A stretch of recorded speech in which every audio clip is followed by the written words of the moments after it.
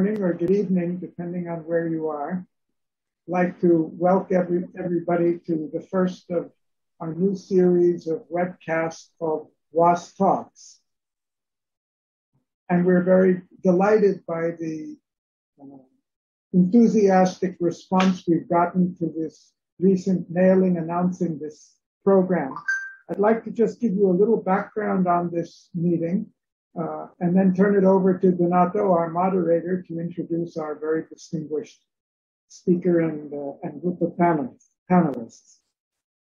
I think, as most of you know, last year under the Global Leadership Project, which we've been doing in collaboration with David Chikvaidze and the UN office at Geneva, we conducted not only 2 major conferences, but also about 15 webinars looking at specific issues related to global leadership, particularly looking for catalytic strategies for a breakthrough. And though we covered a great deal of territory in those meetings, we found that we raised many more questions and opportunities than we could deal with in the time available. And so we've decided to launch this series this year.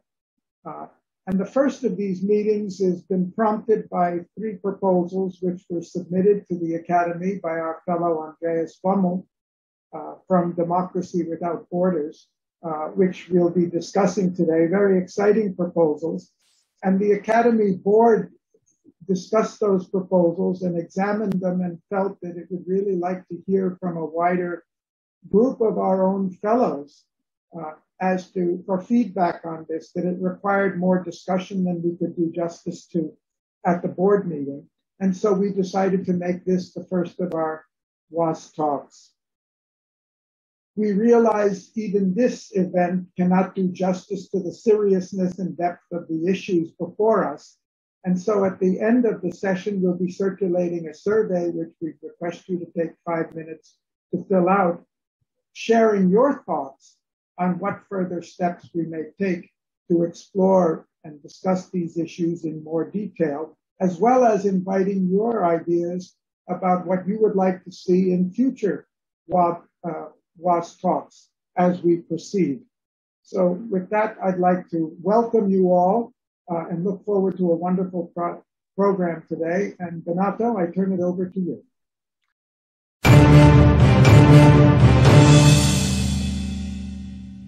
Welcome to the WAAS Talks. This is the first appointment in a long series, we hope. And the first item on the agenda is democratizing the global governance. The speakers that we have is a presenter meaning our friend, as all fellows, Andreas Bummel, who will present 3 proposals, as Garry Jacobs was mentioning. And the 3 proposals relate to the UN Parliament, a UN Parliament that could be created, a Voice of the People initiative, is called UN Citizens, and a third one that is devoted to a possible special envoy position for citizenship, for the civil society to be directly represented, to be heard. So these 3 initiatives concur to one single proposal to democratize the UN system, to democratize the UN proceedings, and to make people heard, to make the voice of people heard. We have 3 discussants: Maria Fernanda Espinosa, she is a politician, a diplomat, and former president of the General Assembly of the United Nations; David Chikvaidze, who is also a senior analyst, a senior policy analyst, and chef de cabinet at the United Nations in Geneva; and Jonathan Granoff, who is the president of the Global Security Institute. They will be the 3 discussants around the 3 proposals and the unicum that this proposal represents, to give people of the world a voice in UN proceedings, to make them heard, to have more of a role for civil society. Of course, it won't be easy to have 8 billion people being represented at once, but I know that these proposals have a long history. There are many other proposals are being discussed. So, Andreas, let's start with you. As we said, give us a briefing, a succinct briefing of where the initiatives stand and what do these initiatives imply. Andreas, to you. Well, thank you very much, dear Garry, first of all, for the invitation, and dear Donato for the introduction. It's a big pleasure and honor indeed for me to speak at this virtual panel today on democratizing global governance. I recall that we have discussed these issues way back in Baku and Podgorica, so I'm really happy that we are keeping this thread in focus. And it's going to be a little bit of a challenge to summarize it all in 10 minutes, which is my goal, 10 minutes. So let me start right away by saying that Democracy Without Borders, together with Democracy International and Civicus, we plan to launch a joint statement on inclusive and democratic global governance later this month. And this webcast is a perfect opportunity to explore the views within the World Academy, which has been invited to be part of this upcoming campaign. Specifically, as has been already said by both introducers, the statement calls for the instrument of the UN World Citizens Initiative, for a UN Parliamentary Assembly, and for creating the office of a UN civil society envoy. We are, of course, aware that there are numerous other important proposals in this field. So there's no intention to say this is exhaustive. Nonetheless, we believe that focus is necessary, especially in this field, if we actually want to achieve political impact and if we want these instruments to actually be implemented. So if implemented, we believe that these three proposals would help spark a transformational potential at the UN. So we are looking at them as engines. We want them to become engines inside the system that would move forward further change. And then other proposals would come on the agenda.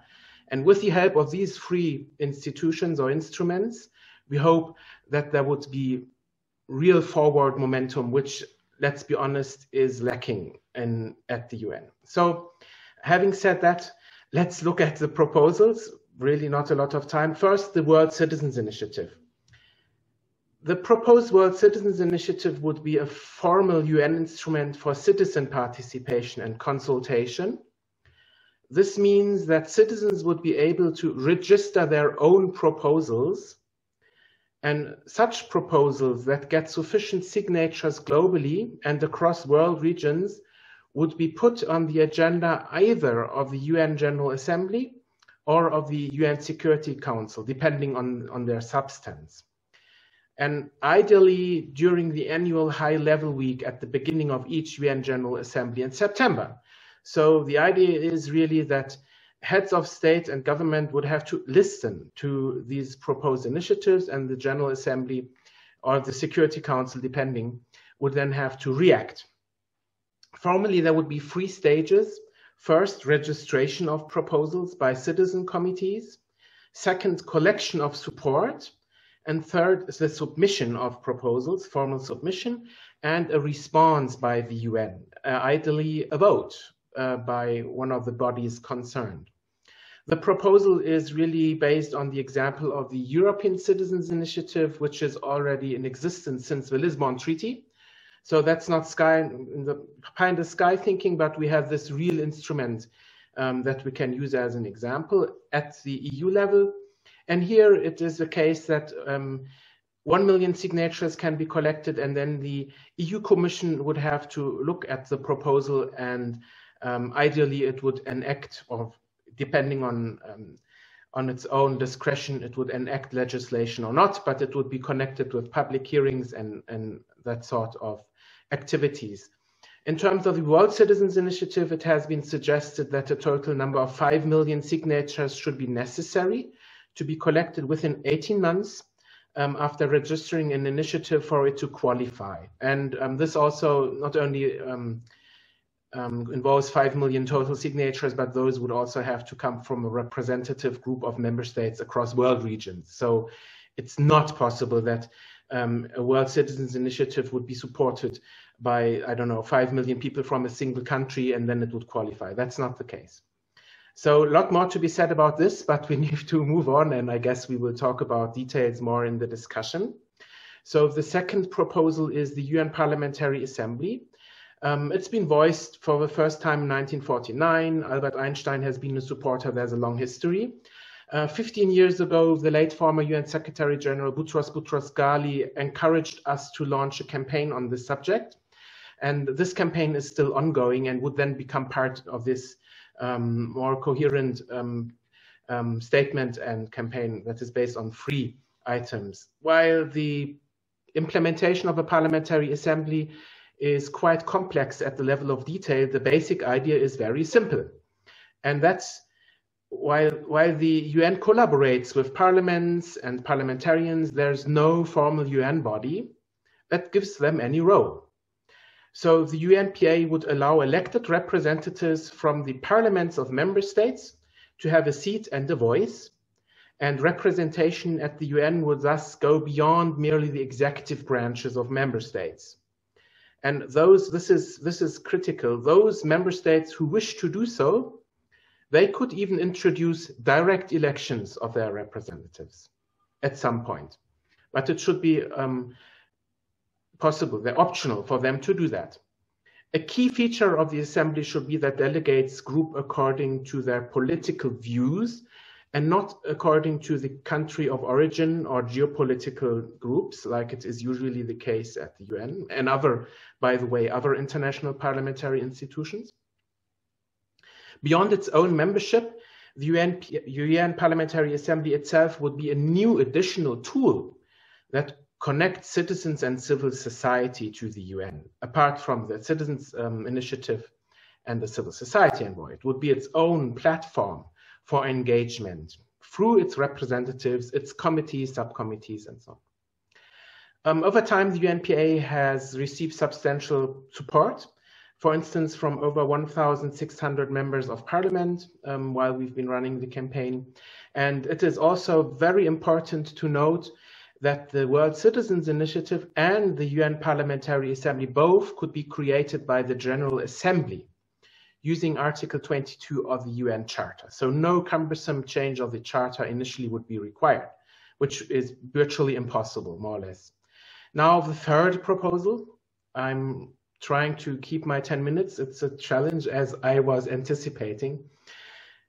So concerning the third proposal, it is argued that a civil society champion at the UN Secretariat would increase the UN's now limited capacity to engage proactively with civil society. There are, of course, a number of instruments that UN and institutions, the UN system, have implemented to engage with civil society. But proponents of the Civil Society Envoy office say that this would actually allow for the improvement of these processes in a coherent way from a bird's view perspective. Since these existing processes vary greatly across the UN system, from entity to entity, from country to country, and sometimes even from event to event. So the office, that's the idea, would perform an assessment of best practices, inconsistencies that exist, and roadblocks, with a view of improving standards and simplifying processes. Most importantly, it is pointed out that a civil society envoy would allow the UN to hear also from a broader and more diverse and more representative cross-section of civil society by proactively seeking out their views through field visits and consultations. At this time, it is the large and well-resourced organizations that can afford to run offices in New York, Geneva, and other places to have access to UN consultations. So the envoy office could be created by this, in principle, could be created by the Secretary General of the UN without any formal word of a General Assembly. except if he would want it to be funded by the UN through regular funds, regular contributions. In this case, General Assembly approval, of course, is necessary, and politically it might be necessary anyway.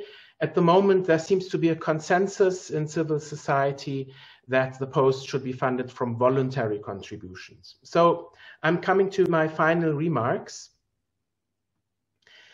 We know very well that these are difficult times. Civil society space and democracy are under pressure in many countries, and there are autocratic governments that simply do not accept any different views or criticism.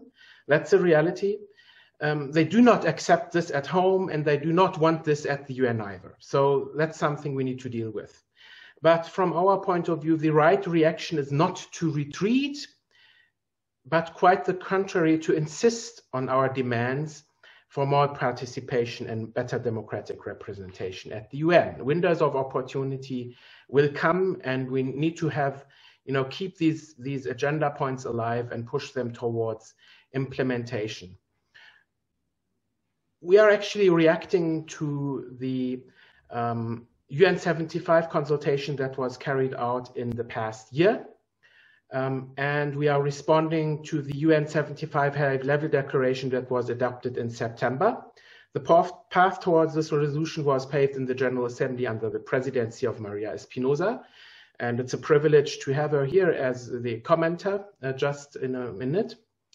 And I would like to point out that in the UN 75 public consultations, the UN Parliamentary Assembly and the World Citizens Initiative were among the proposals most frequently identified by participants in the area of renewing the UN. And that has been acknowledged by the UN itself in its official UN 75 report. And we believe that this requires a follow-up by the Secretary General, who has been tasked to present a report on the common agenda included or identified in the high-level declaration adopted in September. So our response and our demand really in the joint statement is that these three items should be evaluated by member states and the UN. They have different levels of ambition, obviously. The civil society envoy is something that might be implemented rather quickly if sufficient political and support and funding exists. But the other two proposals are also, in our view, urgent and need to be put on the agenda as well. So, so far, so good. I think there are a lot of questions probably that will be addressed, and I'm looking forward to it. Maybe I just mention also that the three proposals are also included in the civil society declaration and plan of action on UN 75 that was adopted last year. So those proposals have actually a track record already of strong civil society support. And finally, I hope that the World Academy will decide to endorse this campaign and promote it proactively, because the Academy and its members, you can make a big difference in making this a reality. Thank you very much. I'm looking forward to the discussion. Thank you very much, Andreas Bummel, Director, Democracy Without Border, who is the champion of these three initiatives that are joined together, that they can also be taken separately, as he proposed. They have an history of their own, an history that traces back from the foundations of the United Nations itself. As we heard, we the people that want to have a say, they were supposed to have a say as peoples of the world, not just as nations. So now we have to see if these ideas, Andreas, that you are cultivating for so much time, are really viable. Of course, they are viable in your views, but we want to hear it from people that chew these kind of issues every day. And who best than Maria Fernanda Espinosa, former president of the General Assembly, can give us a hint on where we do stand with these three proposals and what other proposals are being discussed along the same vein in terms of democratizing UN institutions, make them more accessible to the people of the world. Maria, thank you. You are the first. Thank you. Thank you very much, Donato, and greetings to all the WAAS fellows and friends, and of course, Thank you so much to Andreas for a very thought-provoking presentation. You know, these are big ideas, and I think that they really need wide consideration and discussions, several discussions. And I think that this issue is extremely relevant and timely.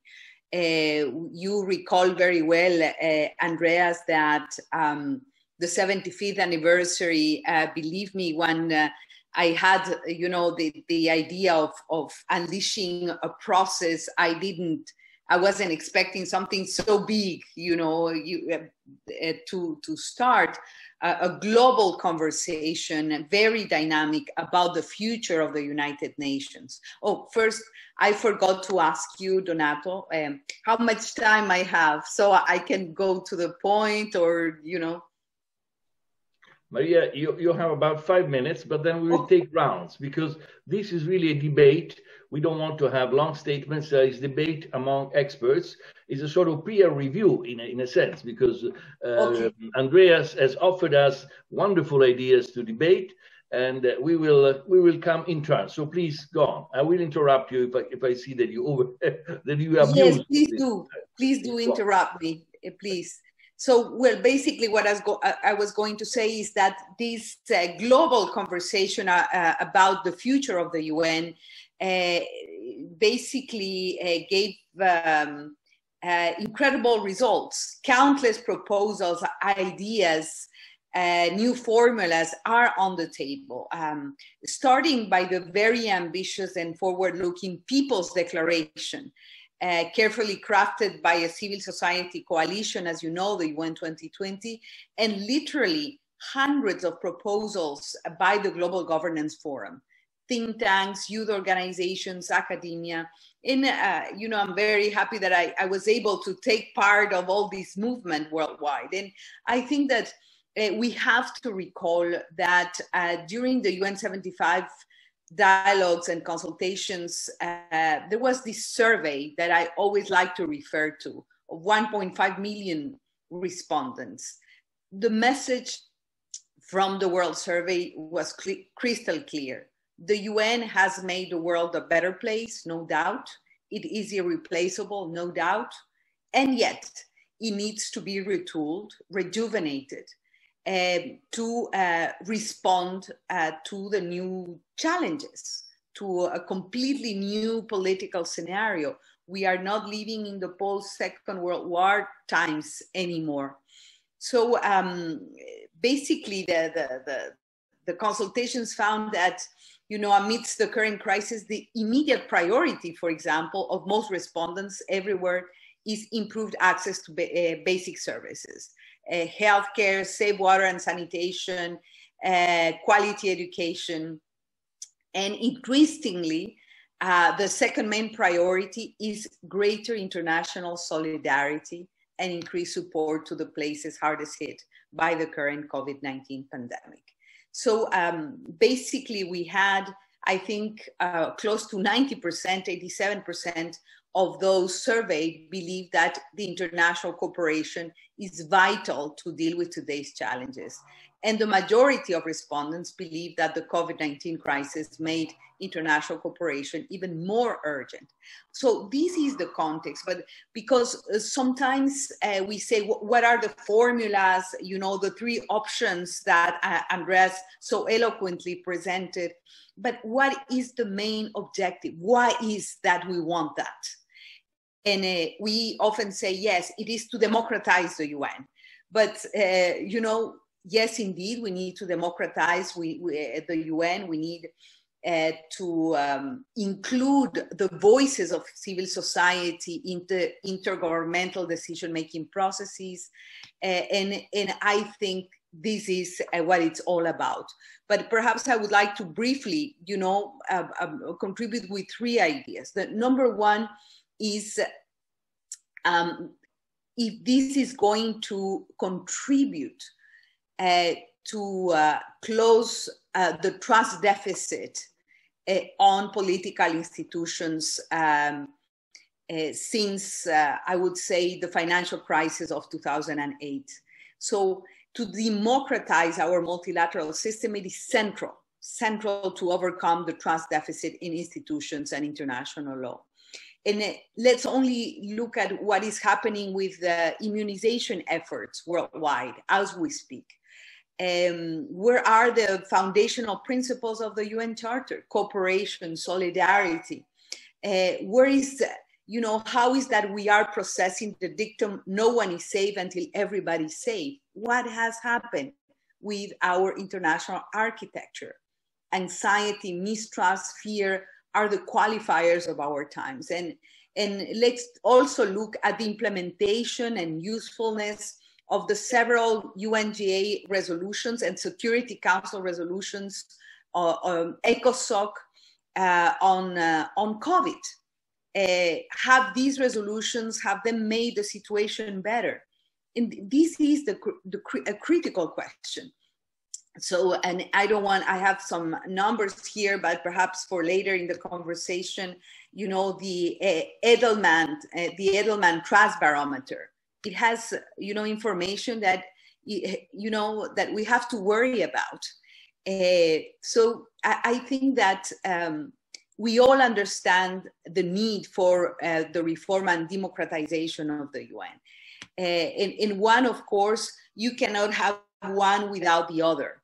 We have to make sure that we deliver on the ongoing reform process, the three-pillar reform process of the UN, on the management side, on the peace and security pillar, and also on the new development architecture. So this is one of the pending homeworks that we have internally. And on that, I think that we are moving in a context of global recession, increasing inequalities, growing nationalistic and unilateral tendencies. So we have to take all these into account. I think that,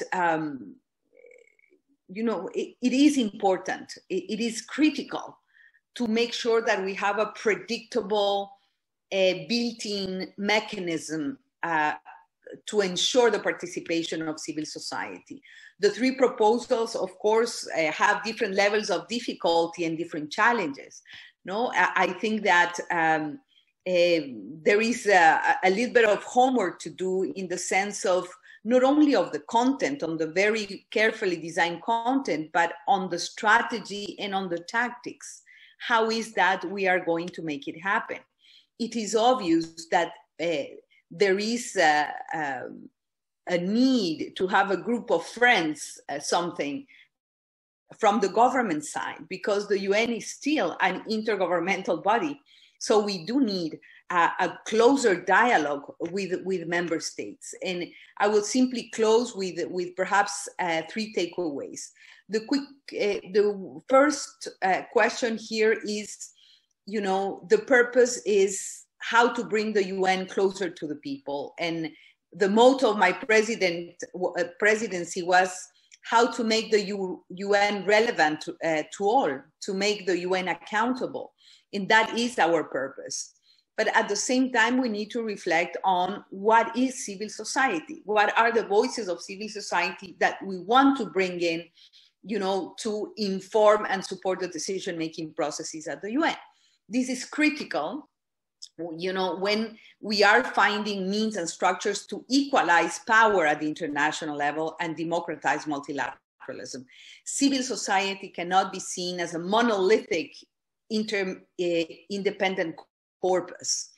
There are indeed interests, different worldviews, levels of representation, sectoral commitments, financial links from civil society for groups A or B. And I think this has to be carefully considered when we imagine, the three options that are on the table. And number three, as I mentioned before, what is the strategy and the tactics for the three ideas? How to go from description and prescription to political strategy. This is critical as we go forward with these ideas. And happy to jump in afterwards in a if we have the opportunity for a second round. Thank you, Donato, and back to you. Thank you, Maria Fernanda. Of course, you will have more than a chance. The debate continues. Andreas, I'm sure you made good note of the observations you received from Maria Fernanda. In particular, I think that she referred to strategies and tactics, and that would be certainly an area that we would like to hear from you. Where do you stand? Have you a group of friends of your initiatives in place? That would be an advice that Maria Fernanda Espinosa has given you. Probably this exists. If it doesn't exist, what do you plan to do in the months or years to come? I hope in the months to come or days to come. But now let's go to David Chikvaidze. David, up to you to comment these three initiatives that are all brilliant. As we know, they're all great initiatives to give people a voice in the UN system. This UN reform is much needed, and we are asked to come up with good ideas from the United Nations system itself. We have been involved in the UN 75th anniversary dialogue as World Academy of Art and Science. So this particular session of WAAS, or World Academy Talks, is dedicated to international governance and the ideas that Andreas Bummel and Democracy Without Border has put forward. What do you think in this vein? What do you think is feasible? What could be done to go ahead with these initiatives? David. I plead the Fifth Amendment. No, I'm just kidding. Thank you, Donato. Let me start by asking what may sound like a rhetorical question, but the theme of this talk is democratizing global governance. One would assume that we have global governance, that we are democratizing, or we wish to democratize. Which global governance are we talking about? The world is in an absolute tailspin. It's been moving to something, it doesn't know what, the past 30 years. And we still don't know where it's going to wind up. So what are we democratize? Anyway, you know what I mean. So that's a question that we need to put. If you say democratize the multilateral system, okay, that's getting closer to it. If we say democratize the UN, which we have come down to this terminology, that is a technical issue. It's absolutely obvious that the United Nations needs to hear civil society's voice, much more than it is hearing now. There are mechanisms. And civil society does have a hearing, but not everywhere, and not at the level that it should. And I fully subscribe to Andreas's theoretical postulations how that could be done. Indeed, if it could be done, it would be a great contribution to the richness of the discussion, to bringing to the fore the issues that come from the grassroots, bearing in mind what Maria Fernanda said, that we need to also, in the process, define what is civil society and which civil society, because we need to have the real McCoy. We don't want somebody's interests dressed up as civil society, whether it's commercial interests or political interests, etc.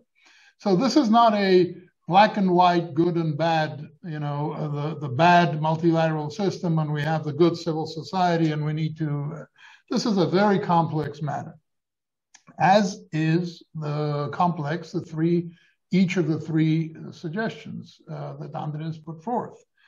Again, I want to underline and underscore that all three of them are terrific if they could be implemented well and correctly. Now, I don't want to be a party pooper by any consideration, but I would like to sort of mention some of the things that I think could be obstacles. They would be obstacles that we could overcome, or some quicker, some slower. But my first problem with all three, and that's mine, is that each of them, in one way or another, presuppose the creation of some sort of addendum to the bureaucracy. And that, to me, is problematic. Whether it's the World Citizens Committee. So how do we go about this? Okay, Andreas answered the question. It's not, from one place, etc. 5 million signatures in 18 months, broken down, what, by region? Will there be quotas? Who's going to be the organization that is going to be doing the tallies? Which ideas will be, which signatures will be, who's going to check the signatures? Is it with IDs? I mean, it's a whole, the devil is in the details in every one of these. Again, it will be terrific. Then you have to consider whether the General Assembly agenda, annotated agenda, when we see it, it's already overcharged to such an extent, and Maria Fernanda can confirm how unwieldy it is. So we would have to, some issues would need to be superseded. They could be grouped, they could be superseded under the ideas brought in by this World Citizens Committee initiative, but it's going to be a big chunk of the General Assembly, and Conference Management Division is going to have its hands full to implement this very laudable idea. I don't want to talk only about one. UN Parliamentary Assembly. It's obvious that it is also a terrific idea, because the parliaments are the ones who represent the people, and the parliaments are the ones that vote the money, that dispose of the taxpayers' money in each country, and then approve or not approve the budgets of the international organizations. However, if I was wondering, and then how this would be organized, but then Andreas clarified there would be by views. So immediately, the People's Party in the European Parliament jumps to mind. So you're going to have all these lobbyists, so we're actually bringing in through this the bureaucratic infighting of parliamentarians in countries. We're bringing in to the Parliament of Man, which is the General Assembly. So I'm not, I haven't had the honor of presiding over the General Assembly, but I find that to be really, that needs further work. Special envoy is an excellent idea. It seems to be the lowest hanging fruit of the three. However, I am not so sure that Andreas's impression that the SG can create this on his own is going to fly. I don't think so. The SG can't hire and fire a G5. Something like this will need to go to the ACABQ, to the Fifth Committee, and that's only on the financial side. Because if you have a special envoy, that obviously will have to be an Undersecretary General level, which is, if you have for $1 a year, it's going to be less clout, most certainly. But then the other issue is the political issue. Who is going to approve this? Member states will be looking at this with a very fine tooth comb, because the first question they're going to ask, what is the role? And how does this one person with an office represent the civil society writ large all over the world? There has to be a mechanism. We have a special representative, or whatever the correct title is, for youth. Fine. But youth, the entire youth of the world haven't appointed this person. You appoint a person like that, then that person goes out creating work, looking for work, bringing in, and that's fine. But then you have to have a docking mechanism, because the idea of a special envoy is very important and productive only if that special envoy is received and welcomed by the variety of organs of the UN, auxiliary, standing, et cetera, et cetera. And that would need quite a large staff. I don't mean to sound like a dyed-in-the-wool bureaucrat, but which I probably am. I'm very receptive to new ideas, but I'm not, I prefer to be honest and give my honest views, because I've been to this barbecue before. And I know how hard it is to get, for an Undersecretary General here, Director General of the UN office at Geneva, can't make a simple decision without referring to New York. Okay, this is how it's organized.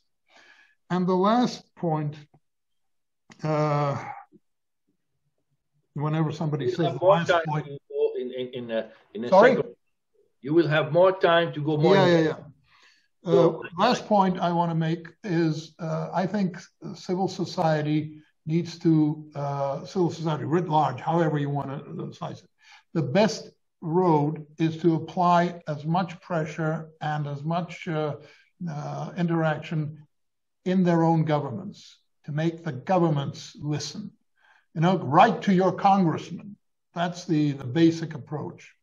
I would leave it at that and maybe rebound on a few things. Andreas, I'm sorry if I shot bullet holes through it, but I used to work for James Baker, who would come up with a plan and then hold it up and say, shoot bullet holes in my plan. So that's what I did. It was very constructive. I'm sure that this is the way Andreas felt it. I mean, we all are giving our best in terms of thinking of what can be done to support the terrific ideas that Andreas Bummel is putting forward. On the other hand, we have to see the practicalities, as you said. And I know that Andreas is making note of the remarks he heard, and he will come back to us. Let's now go for 5 minutes. Jonathan, 5 minutes, up to you to be as stringent as possible. You are a champion yourself of civil society, so probably you are very favorable of these initiatives. Up to you to tell us what you think and how to go about it. Thank you very much. Well, and thank you, Andreas, for pushing for greater accountability at a global level. It's interesting that it is in the discussions of the Sustainable Development Goals, Goal number 16 talks about accountability of all levels of government. And there's very rarely a discussion about the accountability of governments to the rule of law at an international level. And I would just go first and foremost to one of the steps that I think we need to take to move in the direction of greater civic responsibility is found in the existing charter. We already have a statement in the charter that would address one of the great challenges of our day, which is sustainable development.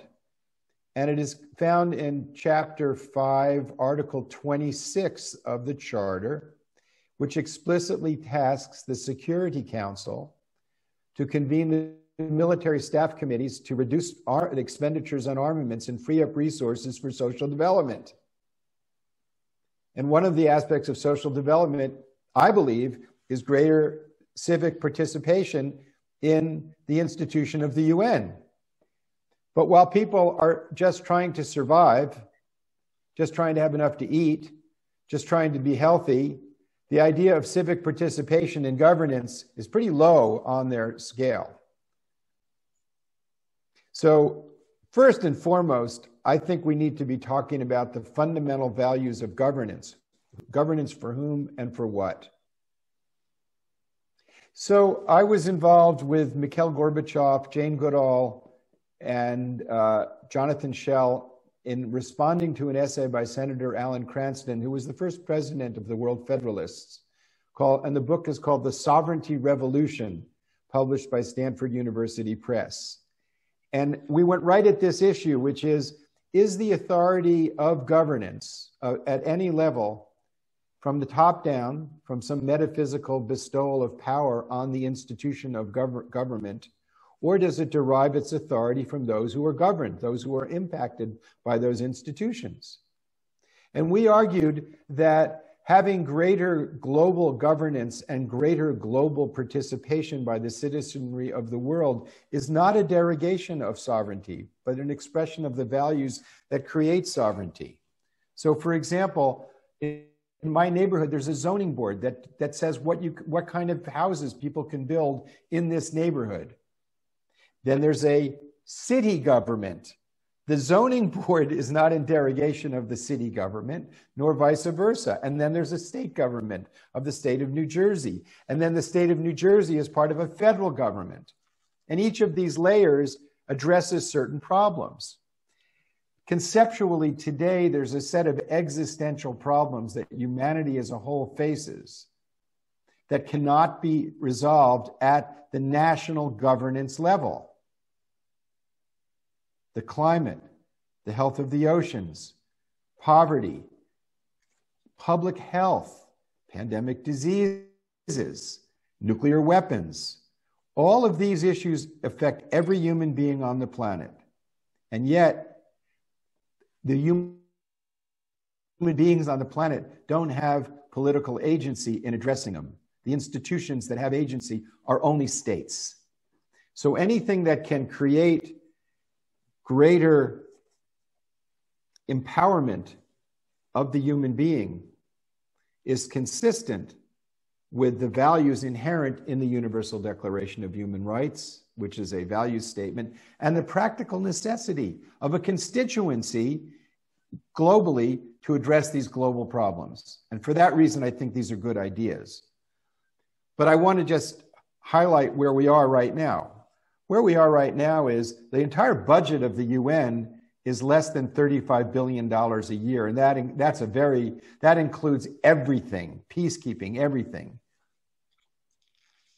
The world spent $1.9 trillion on pursuing international peace and security through military means, and my country being the most flagrant, setting the pace for this madness. The budget in the United States alone for police, in the US alone for police, is around $100 billion. The city of New York's police budget's around $11 billion a year. You just get an idea. The US spends $80 billion on incarcerating people. So right away, we're looking at, if money is an expression of values, which it is, we need to have a serious debate on values. So I'm going to just propose a couple of interim steps that will help move the debate. One is, unambiguously, we need Security Council reform. The Security Council represents a world that doesn't exist today. We need more permanent members, maybe not necessarily with the veto power, but there's no permanent member from Latin America. There's no permanent member from Africa. This is preposterous. The huge portions of the world are not represented on the Security Council. We need to strengthen the international legal institutions. The International Court of Justice should have compulsory jurisdiction, and not just advisory opinions, but actually be able to resolve disputes. We need to strengthen the International Criminal Court. We need a court to address environmental degradation. Now, I'm just going to finish and say, well, people talk about the impossibility of global governance, but the financial community and the commercial community of the world actually have created in the post-Cold War a very effective global governance system, if we see as one of the pillars of governance, third-party adjudication of disputes. And they've done it through the arbitration system. If you go back 70 years ago, or even less than that, even just right before the end of the Cold War, if you had a judgment from a court in Canada to try and enforce it in the United States, or a judgment in Kazakhstan, try to enforce it in China, it's very difficult to enforce them. The local courts would open up the judgment, and then you have to litigate the whole matter, which made globalization very difficult. What has happened is the business community has created an arbitration system in which parties engaged in commercial enterprises or financial enterprises choose to have any disputes resolved by an arbitration process. This has allowed a letter of credit in Kuala Lumpur to be confidently honored in Chile, in New York, anywhere.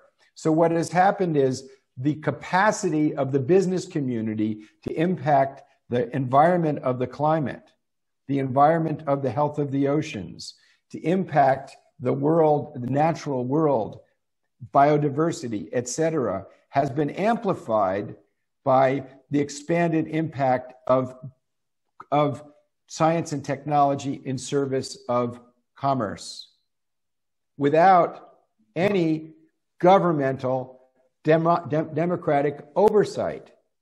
So we have this process of globalization, a process of governance by the commercial world, but there's no commensurate institutions to protect human rights, to protect the individual sanctity, to protect the environment. There's no international judicial oversight process or governance, but we have governance only in the service of commerce. And then we have, thank you very much. I'll finish. Then we have outside of governance. We have to move on because the debate has to continue. Okay. We skip it for the second round because we want to have a second round. But first of all, I want to tell you that we have over 70 participants online. Very important fellows and specialists in this field who are also asking for the floor. We will try at the end to give the floor to two or three of them because they have very interesting questions for all of you. Andreas, would you like to react?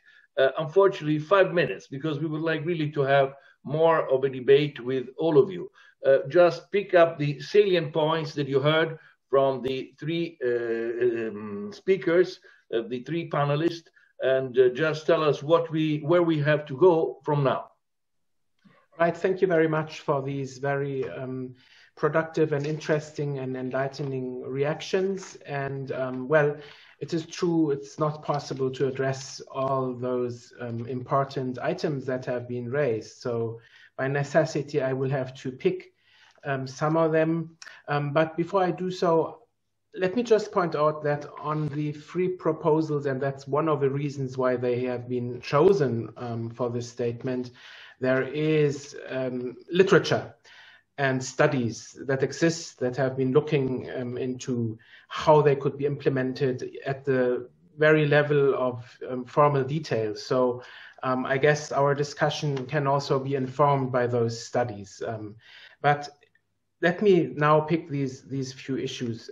First of all, I think it is really true that, of course, the theoretical, approach and insight is not enough. We need a viable political and practical strategy. And Maria Espinosa was quite right, in my opinion, pointing out that a crucial step is having a group of friends of member states that is picking up one or more of these proposals under the theme of democratizing the UN. And that is perhaps a response to David. I think we cannot delve more into the question of what is global governance and how effective it is, but I can avoid that whole debate by saying and agreeing, well, these instruments, they relate to the UN, right? They have a broader relevance, certainly, but first of all, formally, they relate to the UN. And the situation is that no single member state alone would wish to come out of the closet endorsing a UN Parliamentary Assembly or World Citizens Initiative.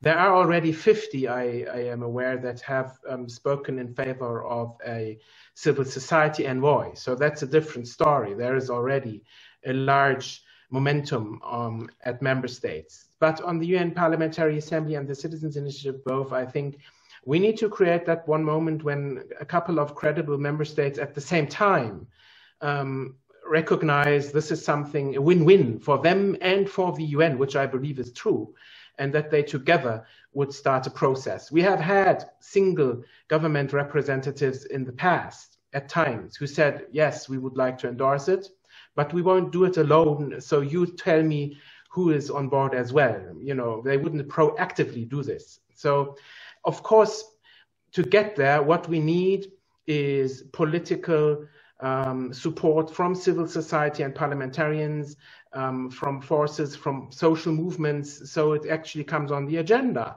And most governments and member states, they haven't even considered any of this. They have no position. They are buried by day-to-day immediate problems. They have no time dealing with the UN Parliamentary Assembly. So we need to convince them through political clout to do it. And the statement at hand is one instrument to achieve that. I'm sorry, I won't make 5 minutes. So in terms of what David pointed out, I think it is true. The devil is in the details, because I can imagine lots of conceptual approaches, for instance, towards the UN Parliamentary Assembly that we would not support. So it really depends on how exactly it is conceptualized, how seats are allocated, how the assembly would operate, how do we deal with undemocratic countries. So this is true. We could devote a single session of WAAS talk on how to allocate the seats in a parliamentary assembly. So thankfully, there has been research being done actually over decades that we can build on. And we think there is we are at a point of maturity where we can actually conceptualize an assembly that works. Or at least we would hope we anticipate it would work as an oversight body, as a first step. And in my initial presentation, I was avoiding to stress the long-term vision, because this would add an extra layer of discussion that you've been alluding to. What is the destination that we're heading to in terms of sovereignty of humanity, sovereignty, an issue that Jonathan has been pointing out? What is the destination here?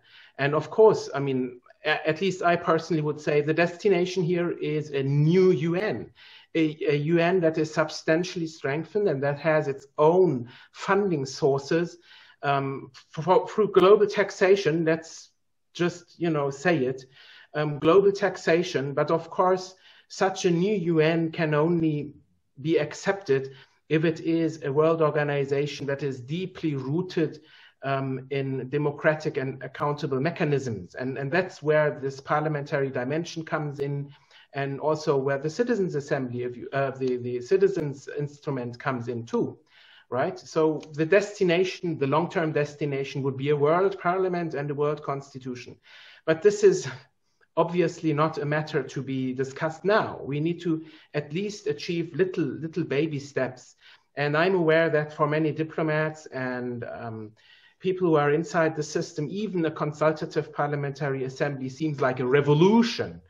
Yes, a revolution to accept elected representatives, even give them a voice, to have them speak at the UN in a formal body.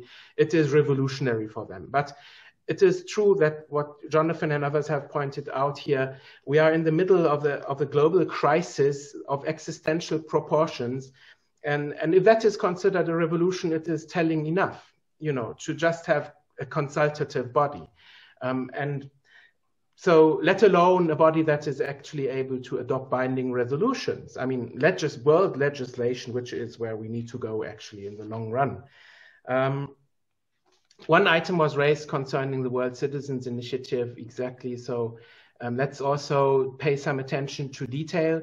It was raised how the quorum would be distributed for a proposal to qualify, and I have it here in front of me. So I'll share. There's been a study, and it was suggested there should be 5 million signatures in total, at least.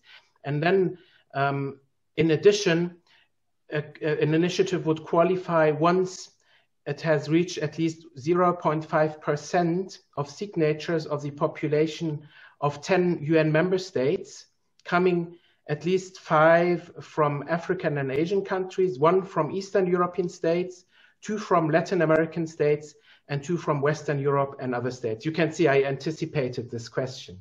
So furthermore, let me quickly have a look at my notes. I can only wholeheartedly agree to the comment by Jonathan that has been made, that we really need to move towards greater accountability and shared sovereignty.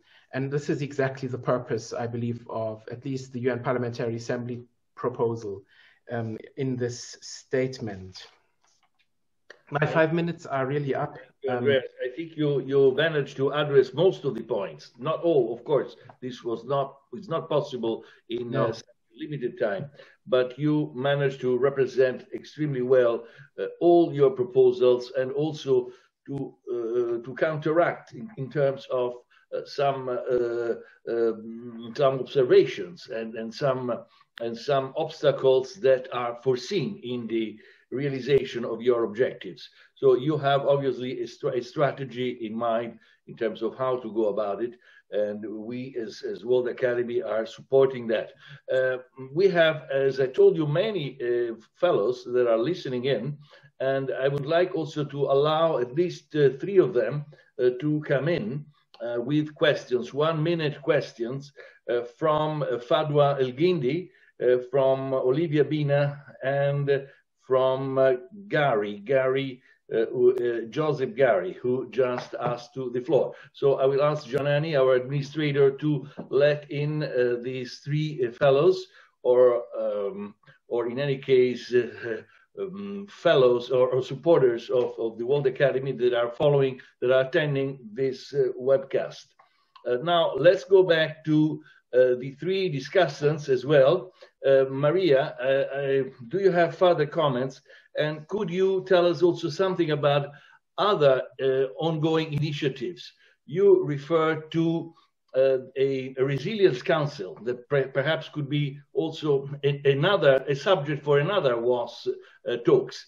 But there are also other initiatives that refer, for instance, to the reform of the trusteeship council, the abolishment, obviously, of trusteeship council that is defunct, as we know, but also the possible use of that space, of that symbolic space, for a dialogue with civil society. So do you have anything else to add at this point, while our colleagues also prepare for their questions? Well, thank you, Donato, and I think that this is a passionate conversation. And yes, indeed, I think that what we are living is a moment of reinvention. As the Secretary General often says, this is a reset moment. And this is the moment where we need, to use the opportunity to be creative, forward-looking, etc. I understand David's comments very well, because the daily life of the UN is overwhelming. The agenda of the UN General Assembly, it's just almost unreachable, very difficult to orchestrate and make sure that the normative role of the General Assembly delivers. And sometimes you start to wonder. During my presidency, we approved, I think, 76 resolutions in one year. And the number of agenda items of the General Assembly, I even forget. But, and you have to orchestrate all this. And the daily life of the UN is extremely demanding. My worry is, how is that with a strong voice from civil society, which I believe is much needed, the choreography of the organization of the UN is going to deliver more and better, for the people that we serve. in different places or positions.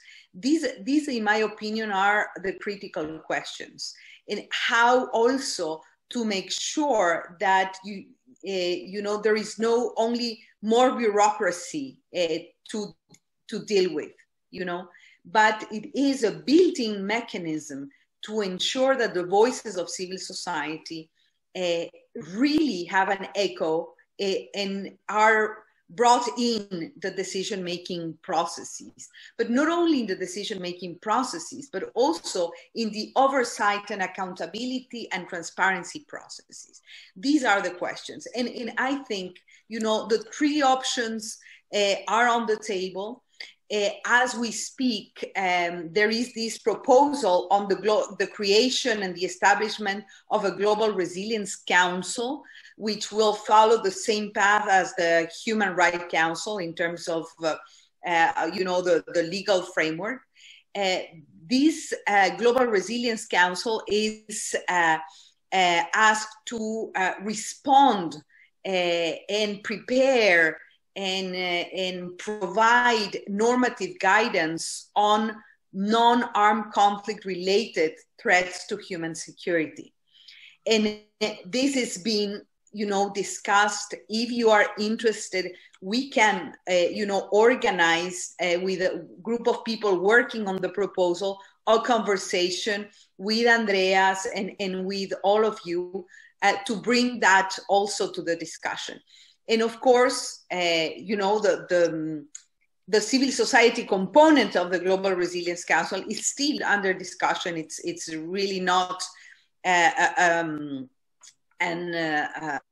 already made conversation. And the number two, which is coming from the French government recently, is the idea of a Global Pandemics Council and a Global Pandemics new convention. And these are, I think, very important when we think about, a rejuvenated United Nations and the United Nations for the future. Just to close, because I know that there are questions and people want to participate also, but just to say that the opportunity is the report that the Secretary General has to present to member states in September.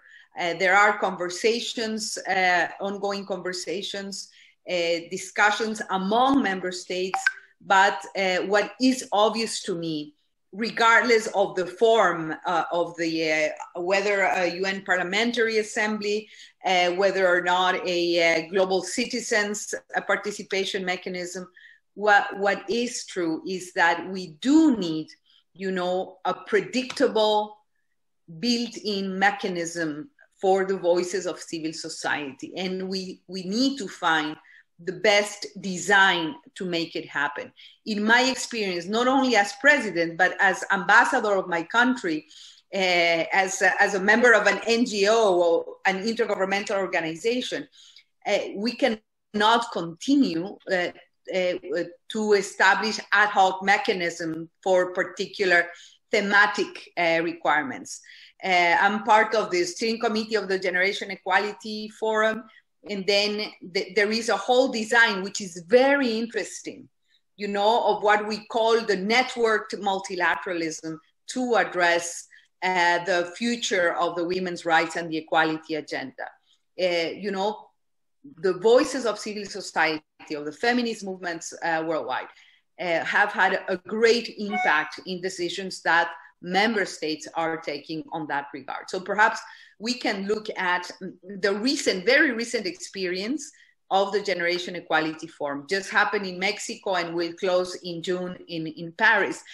Not so much about the content, but about the form and what the virtual world has allowed in terms of this network, ample, inclusive multilateralism. I would just leave it there, and sorry, Donato. Thank you, Maria.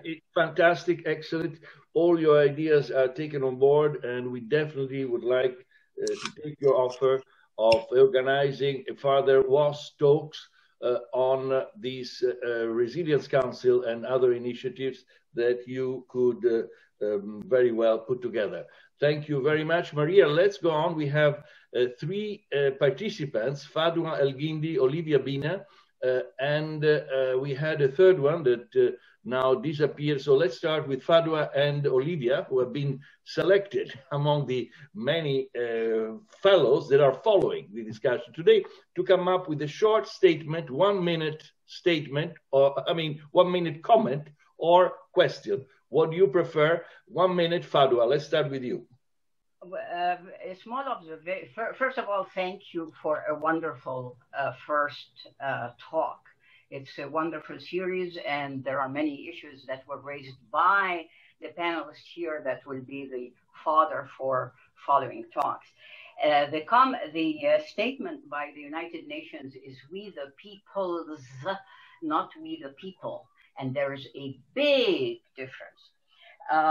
I'd like to go back to something we had talked about at WAAS, and that is the identity and goals of WAAS, and whether they are just signers of idealistic statements here and there, or that they are an academy that problematize concepts, question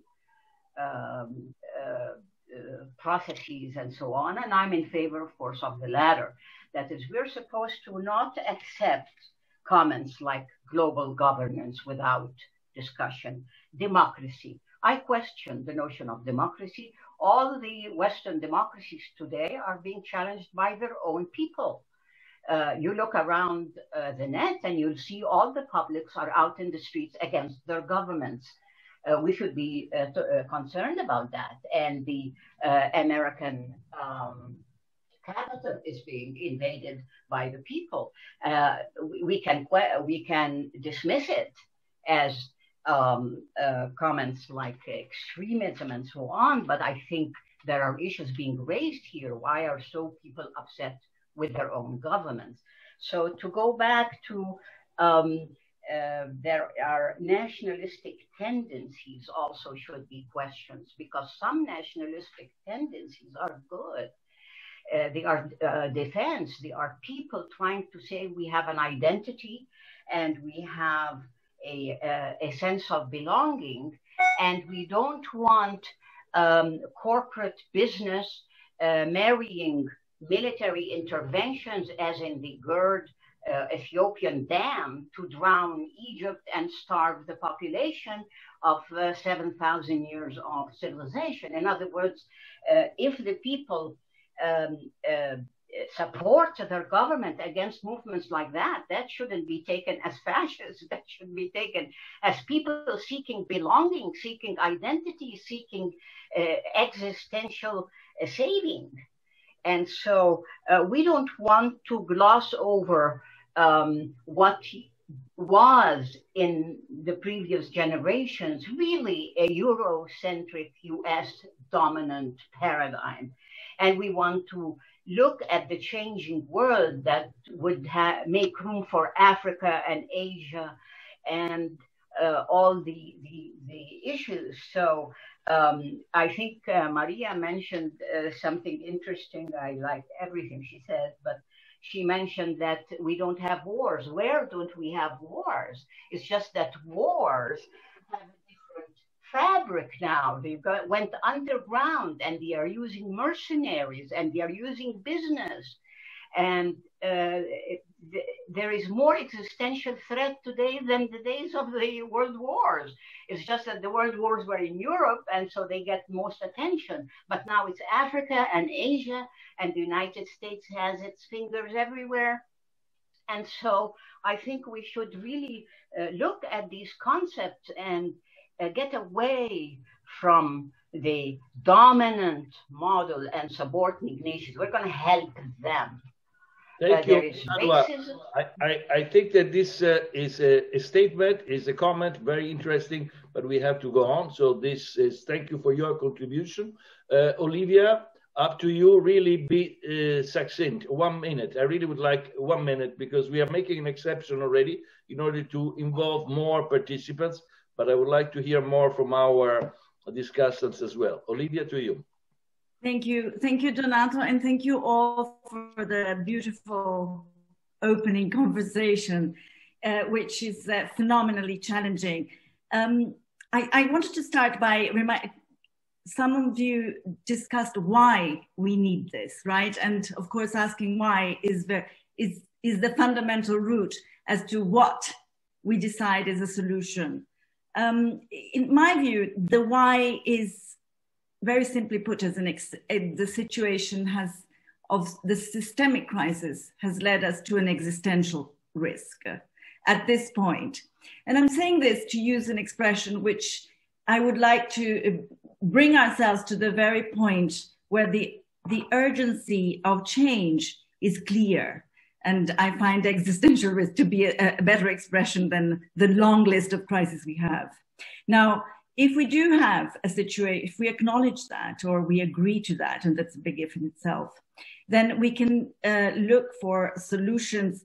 But there is a premise also that I wanted to put here, that I totally empathize with all the obstacles that you all see. And the depth of them is incommensurable. Just the idea and the dialogue on biocultural diversity that I have studied in some detail is just phenomenal expression of what we are faced with in terms of the,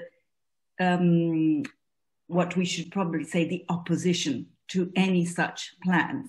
So the question I have is, as many other listeners have already commented on, what about the weird and wonderful world we've lived in for a year, digital technology? What can that do to deliver and I think someone else also used the word prototype, some sort of version of what we desperately need if we are indeed in existential risk status, that can deliver something that might either prompt the UN itself to move further and faster than it can, for all the reasons that you know better than me, or in alternative, exist in parallel.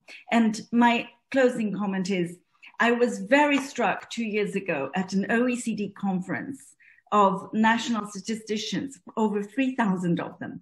And the question that apparently is not asked at all often to the people is what matters to them. And I wondered if that platform could only do one thing and deliver the succinct question of as many people as possible of what matters to them. So many of those phenomenally long list of items on the UN agenda would probably fall off, or at least they would be more easily prioritized. Sorry, that's, I hope that was not too long a minute. Thank you, Olivia. I see that now we still have Joseph Garry, who asked to introduce himself and just to make really 30 seconds soundbite. That's all we can allow you. Unfortunately, Joseph, we don't have time. Thank you. Okay, thank you very much, Donato. Thank you, everybody, for this effort to deal with this deficit of democracy in the world and in the UN. My comment and question I wanted to propose is that in order to advance, one of the key elements of democracy is inclusion, is social inclusion. And one of the best ways in the UN to make progress on things is to initiate with a small innovation that has an expansive potential. And here I want to introduce the idea, and it's always the challenge, on how to move from stakeholders of governance to right holders. And I think this distinction could be very useful. And here I want to mention the case of indigenous peoples. Could we start thinking about UN governance with indigenous peoples as a starting point? I think, Andreas, your second idea of an assembly could be a space for that dialogue. Just to start with, because civil society has many interpretations, there are already spaces for civil society through the Economic and Social Council to give ideas.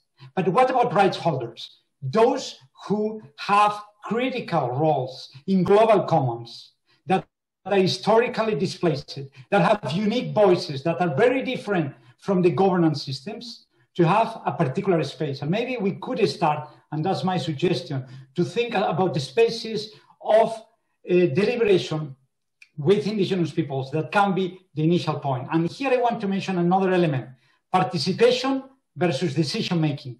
That's the critical element. We could create spaces for participation, but ultimately the problem and the challenge is who decides, how we all decide collectively. I want to add that already in the UN, not in New York maybe because of all these structural complexities, but in countries, I have had the privilege to work with inclusive governance between governments and indigenous peoples to make together collective decisions. And it has worked. It's complicated, but it works. What can we do globally? Thank you very much.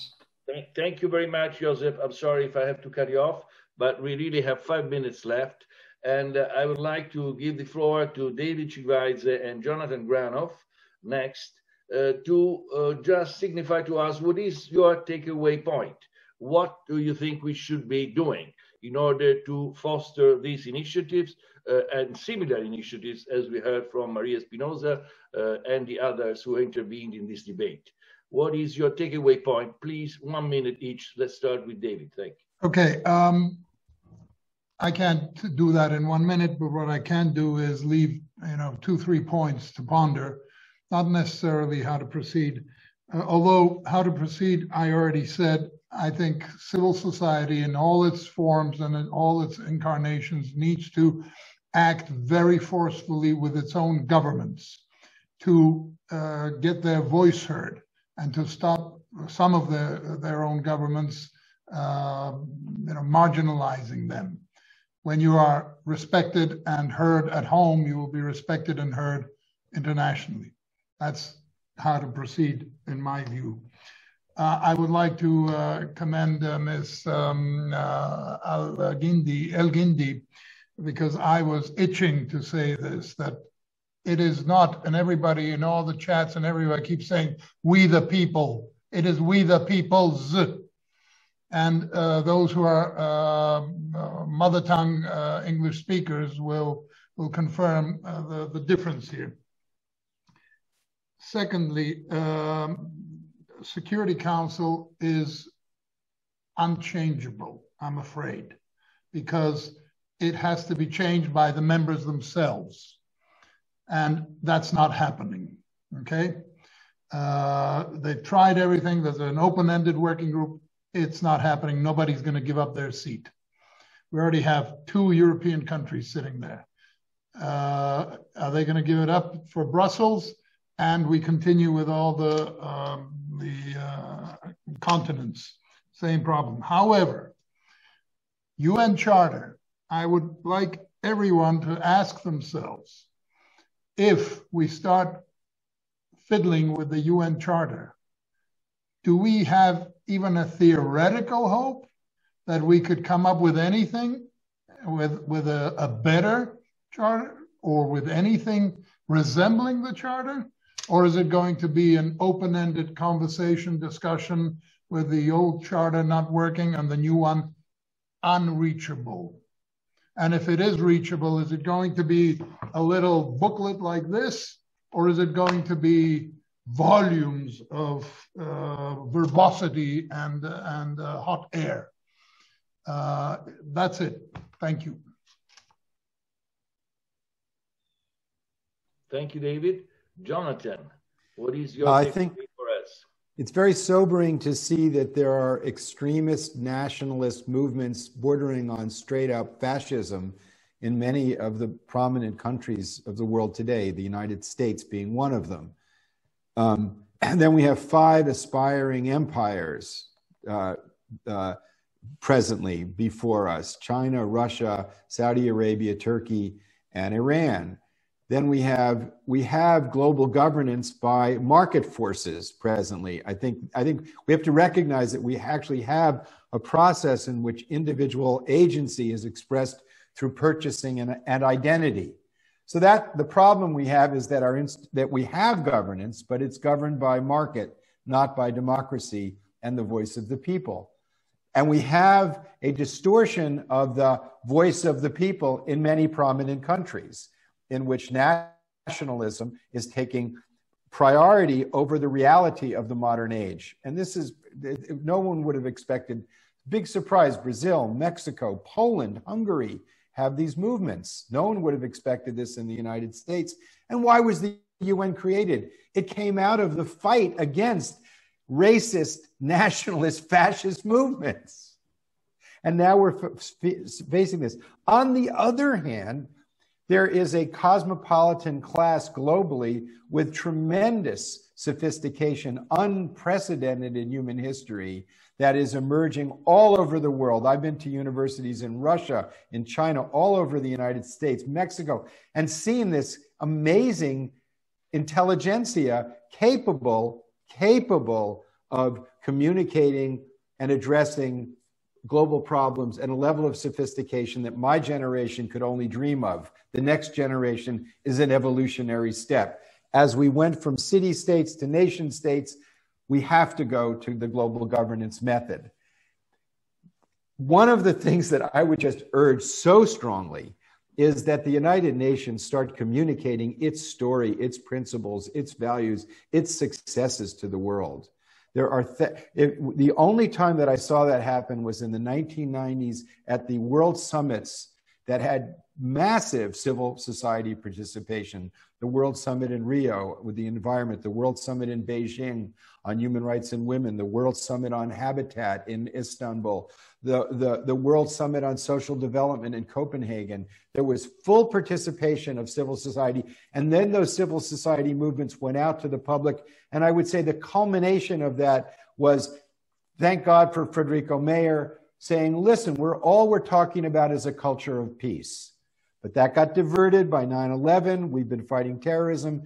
That discussion, that process of an integrated human security agenda that addresses real human needs with real civic society participation, I believe the pandemic, coming out of the pandemic, gives us the opportunity to reinvigorate that process. And I would say that the framework for doing that, the framework for creating the demand for greater civil society participation is the human security agenda, because the human security agenda focuses on human beings, not just states.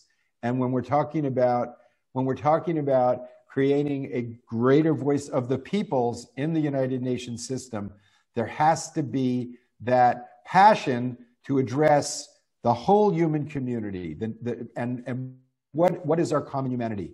And right now, for the first time in human history, our common humanity is in front of the whole world. We have the mirror of it, and the pandemic has given us that mirror. So I think it's the time for this discussion at multiple levels, universities, think tanks, etc. And WAAS definitely has enormous intellectual resources. That's all we have, really, intellectual resources to contribute to it. And I thank David for, you have to address the problems if you're going to have reasonable solutions. So we need vision, and we need to know what the problems are. Jonathan, thank you. I want to thank Andreas, first of all, for his time and patience with us.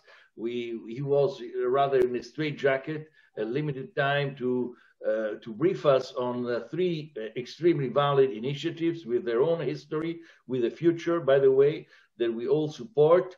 And you heard many comments, positive comments, encouraging comments, but also critique in terms of difficulties that you will have to surmount throughout these proceedings.